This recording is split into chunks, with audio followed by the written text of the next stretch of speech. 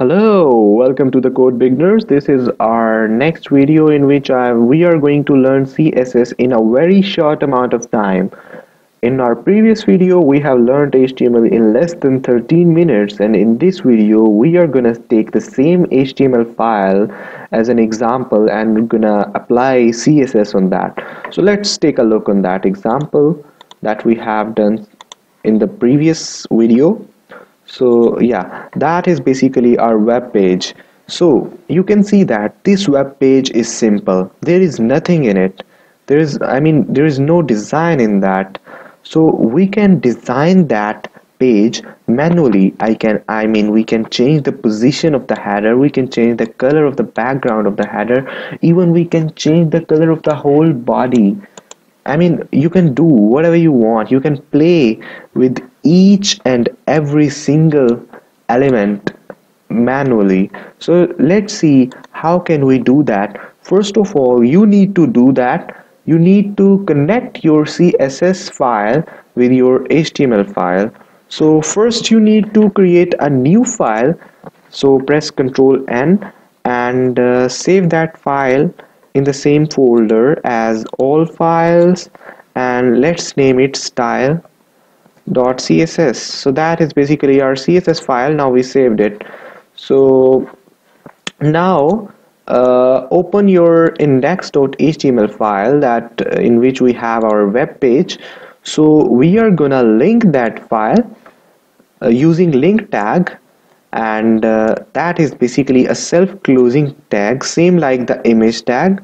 So rel basically defines a relation and telling the browser that this is our style sheet. Okay, so the next is basically rel. We are done with rel. So next is type. Exactly, type. So type is basically text /css, and the next is basically href that defines the exact path of the file. Our file is in the same folder, so we will just type the name of our file. So now our file is basically CSS file is connected to our HTML file. Whatever we'll write here will directly have an impact on this web page. Okay, so what we can do with CSS, we can make changes in all these web pages with two methods, and combinedly if we see that we can do it in 4 ways. So what are those 4 ways? Number 1, we can select each selector one by one. If this is h1, I will select h1 and make changes in its properties, and h2 similarly, and similarly h3, and similarly the paragraph and all other stuff. So if I want to make same changes in more than 1 or 2 lights, likewise I can say that I want to make changes in these 3 headers. So what I will do, I will select all these 3 headers as selectors, and I'll make change in their properties. So let's do it. There is no difference in that. So let's say I want to make changes in the paragraph. So what I will do, let's say I want a background color of red, but red is not it is not that effective. So for that I will just search for the hex codes. You can find it on the internet. Hex codes, yes, hex code colors. So there you are. So let's say red is basically hash ff tetra 0. So what I will write here, hash ff tetra 0, and that is basically our paragraph. So let's save this and let's see what we have done with our refresh this. Yes, you can see that the background of our paragraph has been colored well. So now let's come to these 3 paragraphs. Let's say I want to select these 3 headers, combine. So now what I will do, I will just go to the style, and I'll write here, let's say h1, h2, h3. I'll select them combined, and now let's say I want them to be centered, so I'll just text hyphen and align center. Don't forget to put the semicolon at the end of each line because it is necessary. It will end it tells you that the line has been terminated. Okay, so now on the next line, what I will write, let's say I want a to be background color to be, let's say, some hex codes, hash 000, let's say hash 00 ff00. Okay, so put the semicolon on, just save this. Now go to the file, go to the browser, just refresh this. There you go, all the headers are now aligned in center, and the background color of the headers also been changed. So doing these things, you can do this stuff with all the elements no matter what, but you can do it in another way, that is using IDs and classes. You can use IDs and classes in your CSS file. Just remove this, just say that I want to do the same thing with paragraph and header. What I will do, I'll just go to the HTML file. Okay, so in the HTML file, what I will do, that I will give it an ID of, let's say, let's say para.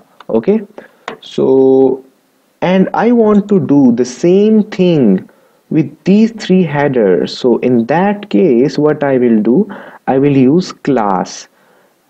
Remember that ID is basically used for a single command, or you can say for a single element or a single selector.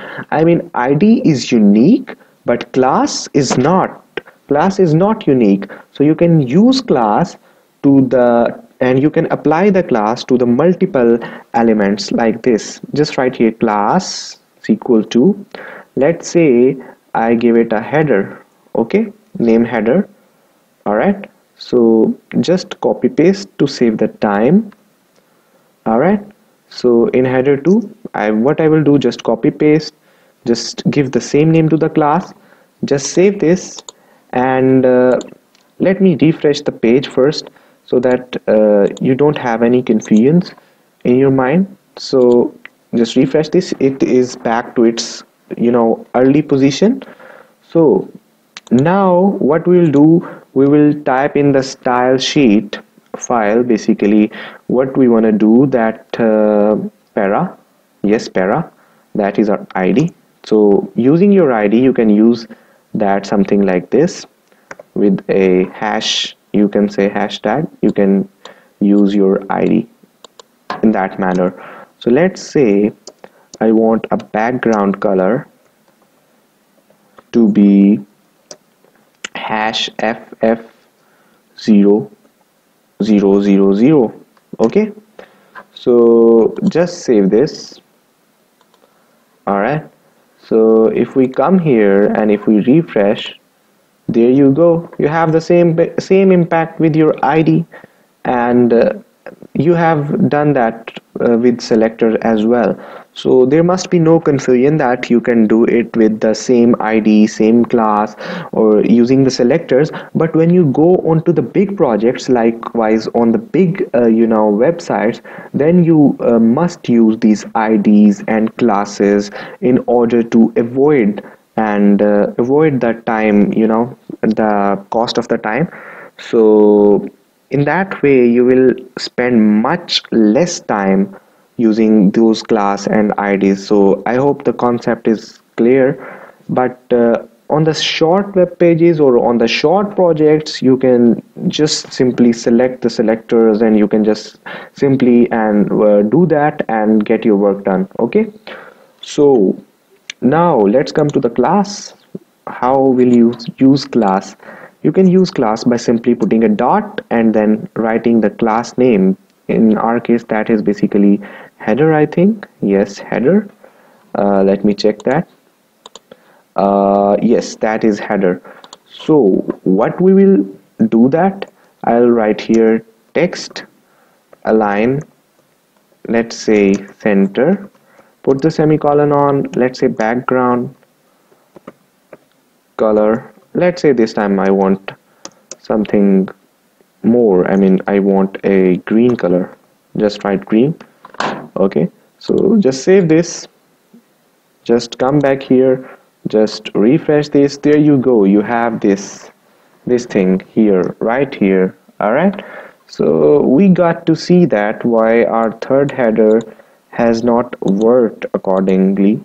So we'll see that yes, there is the problem. So h3 space, save this and just refresh this. There you go, you have the required output. So you have learned basically the CSS and the HTML combinedly in approximately a very short amount of time. So if you like the video, please subscribe to my channel and thanks for watching.